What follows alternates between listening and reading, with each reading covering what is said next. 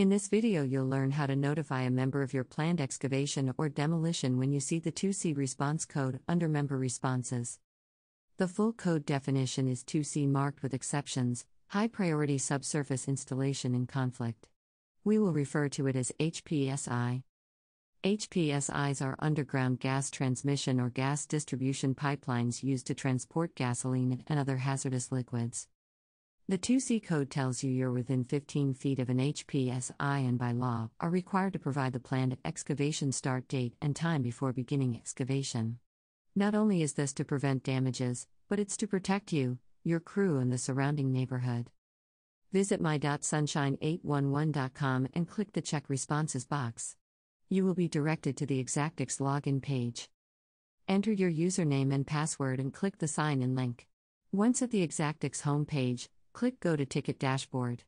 Enter your ticket number in the Filter by Ticket Number field or filter the results on your dashboard. When the ticket is displayed, click the three-dot menu and choose View Responses. A box with the utilities notified along with the responses will open.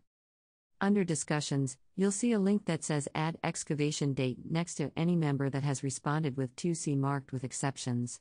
You are required to enter the planned excavation or demolition start date and time. Click on the Add Excavation Date link. Use the calendar to enter the date and time. Click on Set. And click on Save. The date of excavation will show under Discussions.